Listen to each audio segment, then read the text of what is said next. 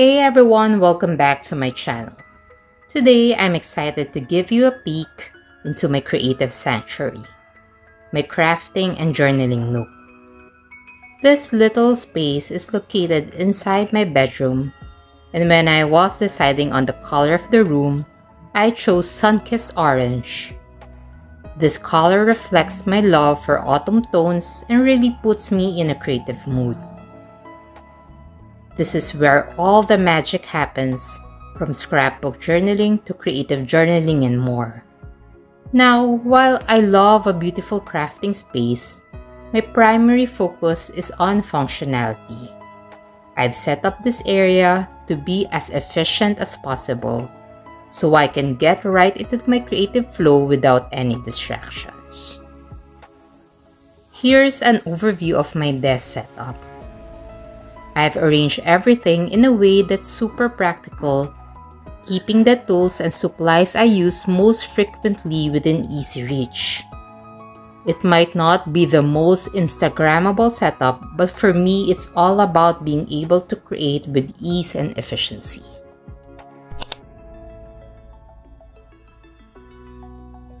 First, let's take a look at what's on my desk. I've intentionally placed here the supplies that I regularly use because I'm the type of person who's out of sight, out of mind. So if I don't see something, I might forget to use it. Are you the same way, or do you prefer to keep things tucked away out of sight? Let me know in the comments below. This is the reason why I keep my most used markers, fine liners, and brush pens in this holder and Kipling organizer. Having them visible makes it easy to grab what I need quickly, keeping me in the zone when I'm working on a project.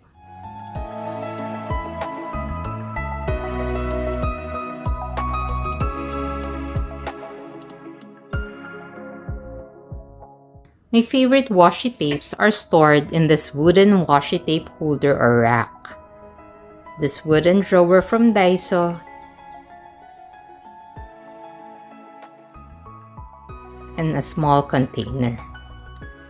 I also use this Muji card holder to store washi tape samples. I've cut small pieces from the rolls and placed them here so I can easily flip through and find what I'm looking for without unrolling the entire tape. Large clips and magnetic bookmarkers are also stored inside this Daiso wooden drawers.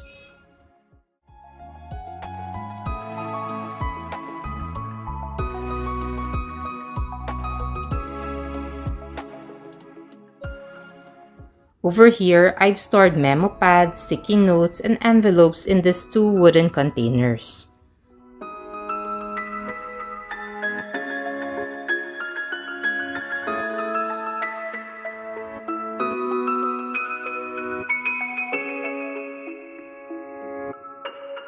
Some of my wooden stamps are kept inside this Muji acrylic drawer.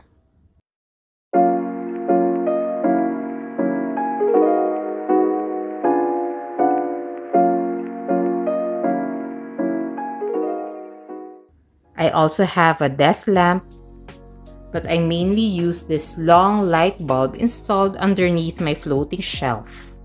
Good lighting is important to me because this is also where I film my YouTube videos.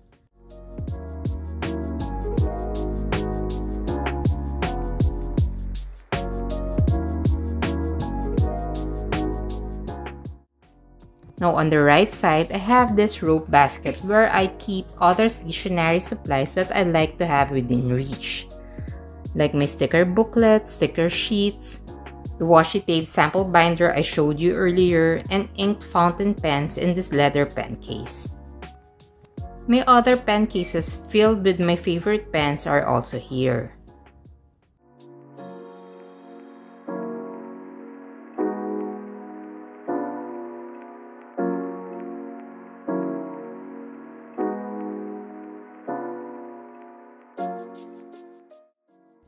The fountain pens that are not currently inked are stored in the bottom drawer of this Muji acrylic organizer.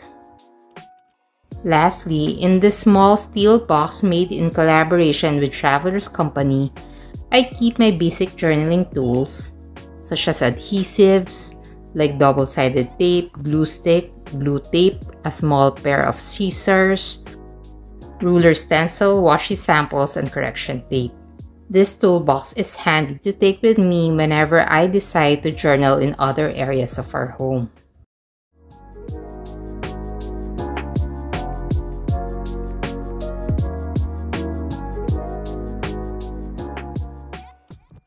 So as you can see, I keep what I use most often right here on my desk. This setup not only keeps me organized but also makes it easier to stay focused and productive.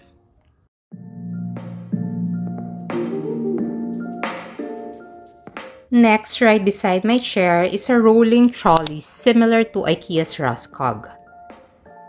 Hanging in front are 3 trolley cup organizers where I keep my mini stamp inks, distress ink blending tool, and a set of mini clear stamps, all neatly organized on a metal ring. On the top level of the cart, I placed my most used clear stamp sets. I've tried different storage solutions for clear stamps in the past, like binders, but what works best for me is simply placing each set in a transparent plastic sleeve or keeping them in their original clear packaging. I then store them in plastic container baskets. This setup makes it so much easier to browse and quickly find what I'm looking for. Beside these 2 plastic containers, there's a small space where I've stored other items like a Muji transparent box that holds my chalk inks and wooden stamps in their original packaging.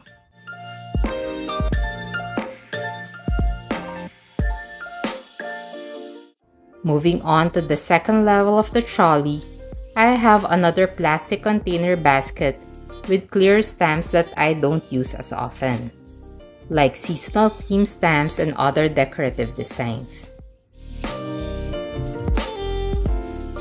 I also keep pieces of ephemera here like label stickers and other tiny bits that I use in my journaling. Additionally, I store more wooden stamps in their original packaging on this level.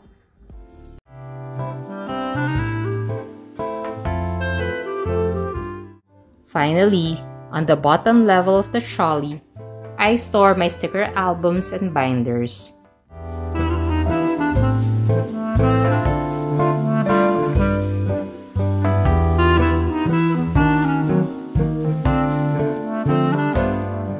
My sticker sheets are stored in a binder with clear sleeves, allowing me to flip through and find the perfect one for my project.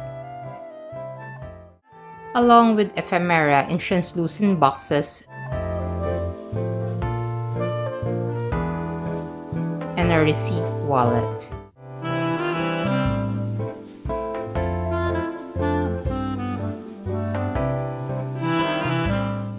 I also keep some decorative cardstocks and papers here.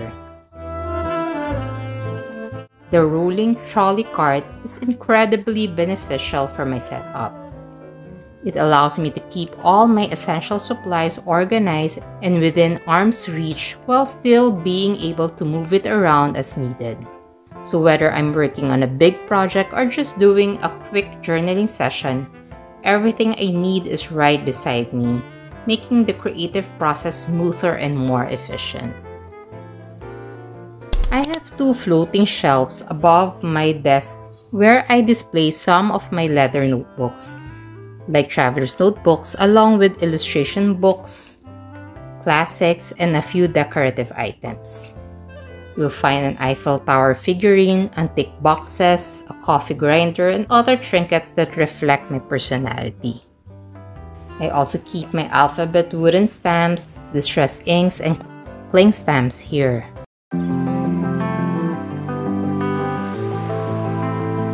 My other sticker flakes are stored inside wooden boxes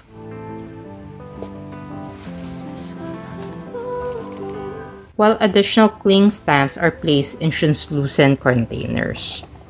I've arranged these floating shelves in a way that truly expresses who I am, which is a mix of my love for vintage, books, journaling, coffee, and travel.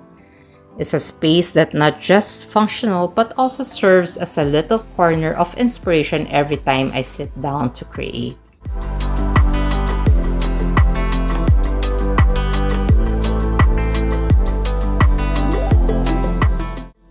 To keep the creativity flowing, I have 1 or 2 pieces of inspiration on my wall, like this postcard of a luggage which was a freebie from Galen Leather. I have a collection of postcards, so I like to change them out from time to time. These little touches add a personal vibe to the space while keeping the wall minimal to avoid distractions.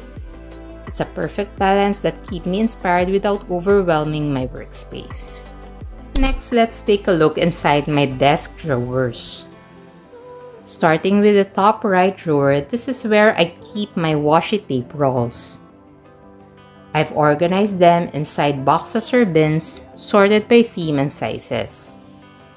If you're interested in seeing how I decluttered and organized my washi tapes, be sure to check out my previous video about it. I'll put the link in the description box below.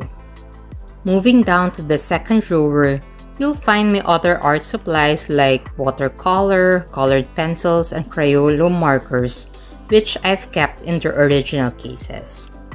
The third drawer is where I store my stash of unused notebooks and traveler's notebook inserts. In the fourth right drawer, I keep extra stocks of stationery and journaling supplies. So these third and fourth drawer are my go-to spots when I need a refill.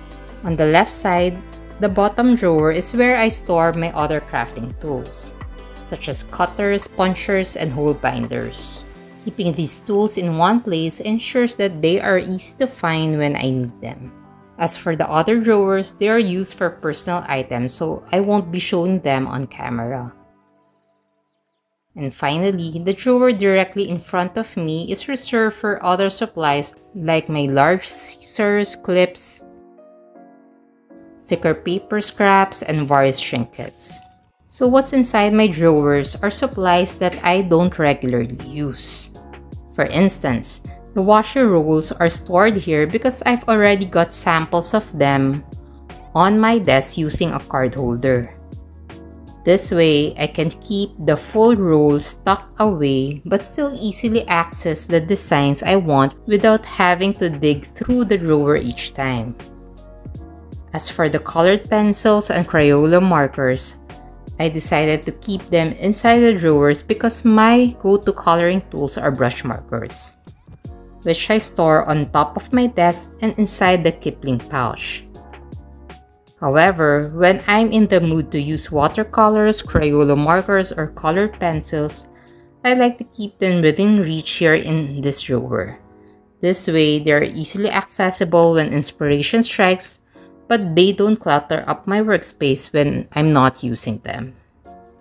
My overall approach is about balancing function with a bit of aesthetic appeal. I keep the most used tools like scissors, glue, and rulers right on top of my desk, while everything else is neatly stored away but still within reach. It's important for me that my space is functional first and foremost so I can stay focused on the creative process. And that's it for my desk tour. I hope you enjoyed this look into my crafting and journaling nook. Remember, it's not about how pretty your space is. It's about how well it works for you. Now I have a question for you. How do you balance functionality and aesthetics in your own crafting space? Let me know in the comments below. And if you found any of these tips helpful, don't forget to give this video a thumbs up and subscribe to my channel for more creative journaling inspiration. Thanks for watching and happy crafting!